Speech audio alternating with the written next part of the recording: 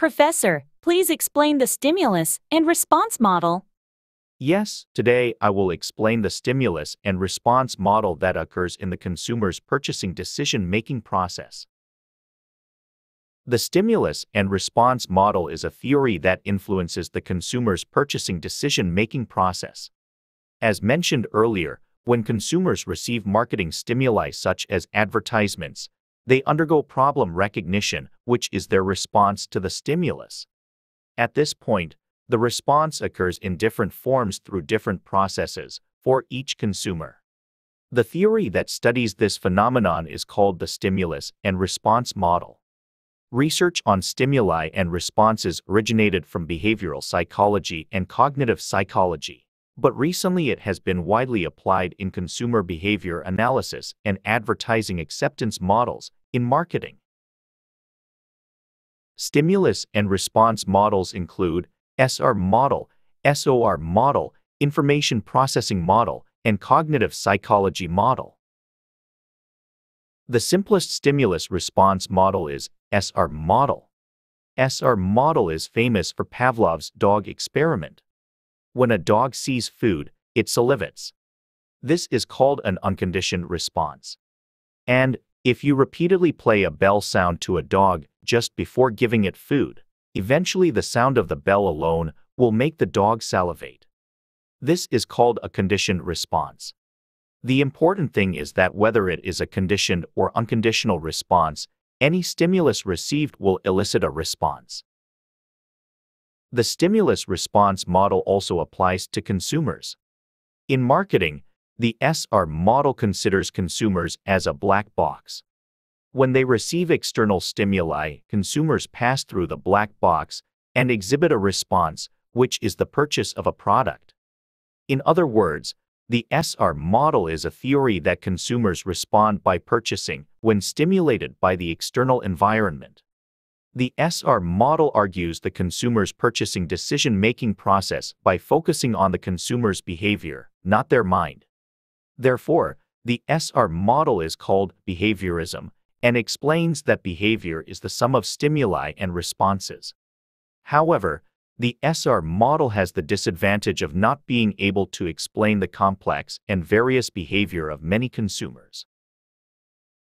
An advancement of the SR model is the SOR model. The SOR model states that even when consumers receive the same stimulus, they react differently.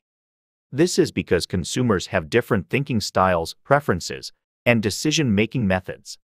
In other words, the SOR model theorizes that when consumers receive stimuli from the external environment, they go through internal processes within the organism, interpreting them differently and exhibiting different attitudes. Here, the organism refers to the consumer's past experiences, familiarity, emotions, thoughts, and value systems.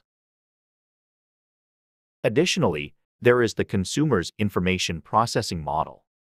The information processing model states that when consumers receive external stimuli, they respond to them through processes similar to a computer's input, processing, memory, and output. In the information processing model, consumers are considered information processors. The consumer's information processing process consists of 5 stages: exposure stage, attention stage, perception stage, attitude stage, and memory stage. For example, when consumers receive stimuli from the external environment, they first detect information through the 5 senses of sight, hearing, smell, taste, and touch.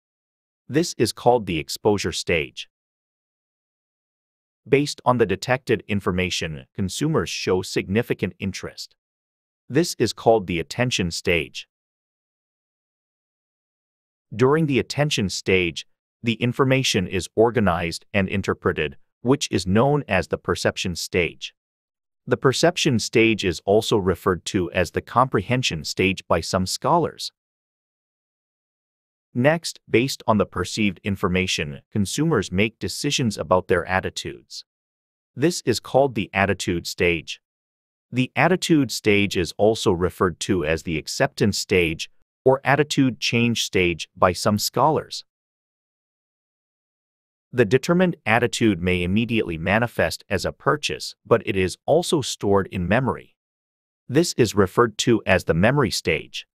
The memory stage is also referred to as the retention stage by some scholars.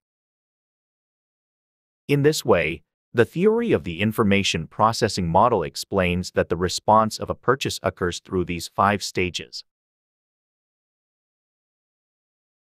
Lastly, we have cognitive psychology. Cognitive psychology provides the theoretical foundation for the stimulus and response model. In cognitive psychology, it is explained that when there is an external stimulus, consumers' attitudes are formed through the stages of cognition, emotion, and behavior. Let's take a closer look at the specific stages of attitude formation in consumers. When consumers receive external stimuli, they go through the cognitive stage of understanding the stimulus in their own way. The second stage is developing positive or negative emotions towards the stimulus. This is called the emotional stage. After that, based on the formed emotion, they move on to the behavioral stage of purchasing or postponing the purchase of the product.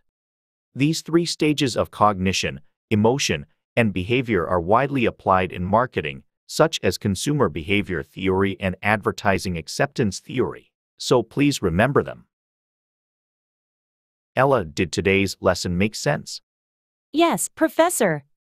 The stimulus response theory that influences purchase decision making is very interesting. Thank you.